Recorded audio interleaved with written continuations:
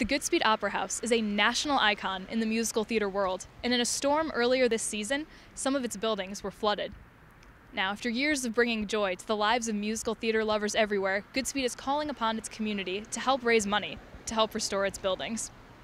The water busted through the windows, was flowing through the building. It was at some point 4 feet high, knocked over several pianos, knocked over refrigerators, and pushed everything out, burst open the doors and pushed all the furniture out onto the road.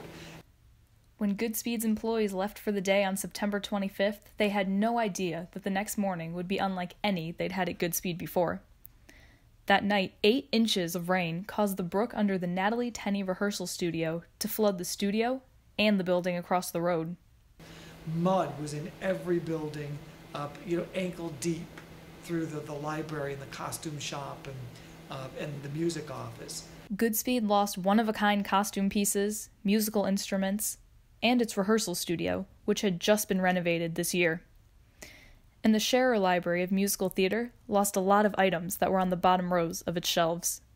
We were upstairs taking each individual item that was affected by water and laying it out flat, searching for mold, cleaning up what we could, and then inventorying what we couldn't. And unfortunately, we've had to get rid of a lot of things that were damaged beyond repair or beyond use again.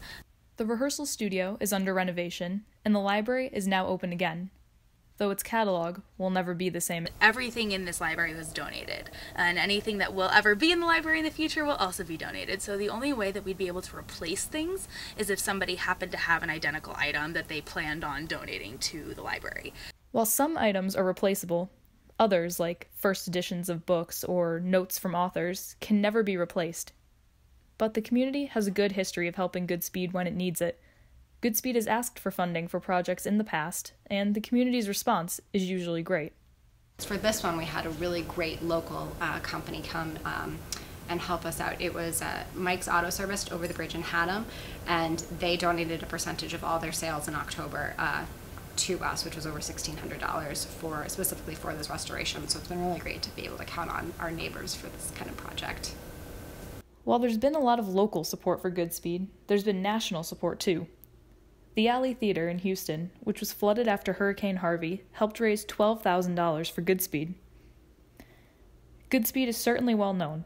It's the birthplace of the musical Annie and several others, and its impact can be seen in the people who have come to see show after show for years. The atmosphere, I think, just the historic significance of the building and the kinds of shows that it brings, it just makes for a very enjoyable time. What's there not to love?